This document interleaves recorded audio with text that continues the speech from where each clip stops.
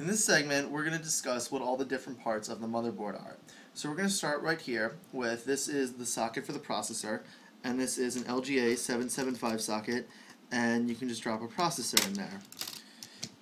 Over here, we can see a PCI Express X16 slot, which is meant for graphics cards, and two PCI Express X1 slots, which are meant for other peripherals.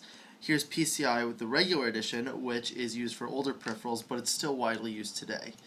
Over here, we can see ATA connectors, or IDE connectors are sometimes called, to connect older legacy hard drives, and here's another one here.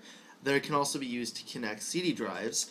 These right here are called SATA ports, or serial ATA, and those are used to connect newer hard drives.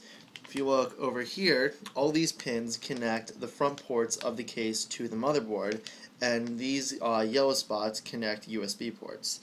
Over here are all the RAM slots, and actually on this motherboard, two of them are DDR1 and another two are DDR2, and slots always run parallel with one in the middle, because that way you get a dual data rate so the chips run faster. Over here is a slot for a floppy port, and this is a power slot for an ATX motherboard. And that's what all the different parts do, and I hope you learned something.